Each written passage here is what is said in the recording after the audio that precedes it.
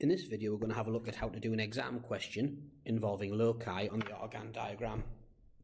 So for part 1, it asks us to sketch on the Argand diagram the locus given by the modulus of z minus 1 plus I equals root 2. Well, we've done a video on proving that this is actually the general form of a circle when talking about loci on the Argand diagram. But what it does help is to write it like z take away a complex number. So z take 1 minus I modulus equals root 2.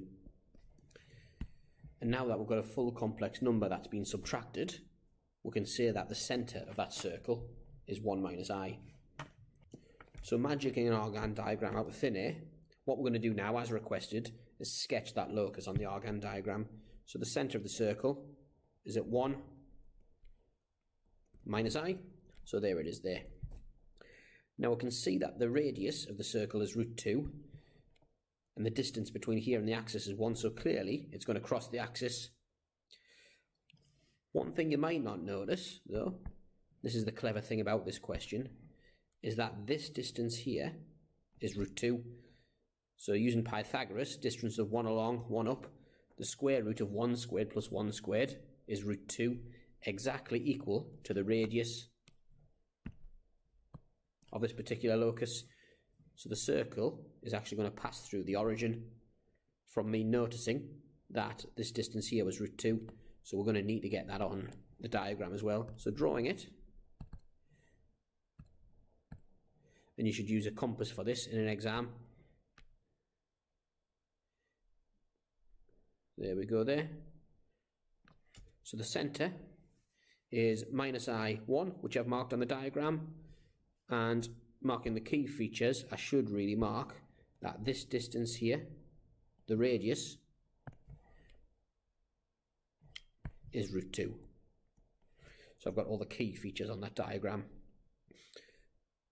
So that's that done. So part 2, shade in your diagram the region given by 1 less than or equal to our circle, less than or equal to root 2.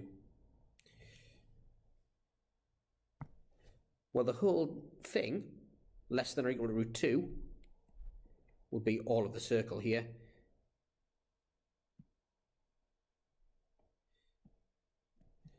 Everything on the outskirts of this, on the edge, would be where the locus is equal to root 2, as we saw in the first part. But actually, less than or equal to root 2 will be all points in the circle. But that's not what it asked us to do. It asked us to do between 1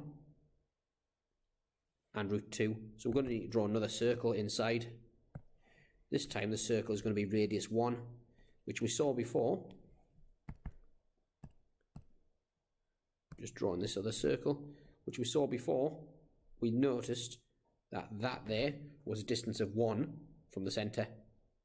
So it's those two circles there. So we want the region that lies between root 2 and 1. For more videos like this, subscribe to our YouTube channel, and to find out more about our Skype tuition and revision courses, go to A-levelmathsrevision.com.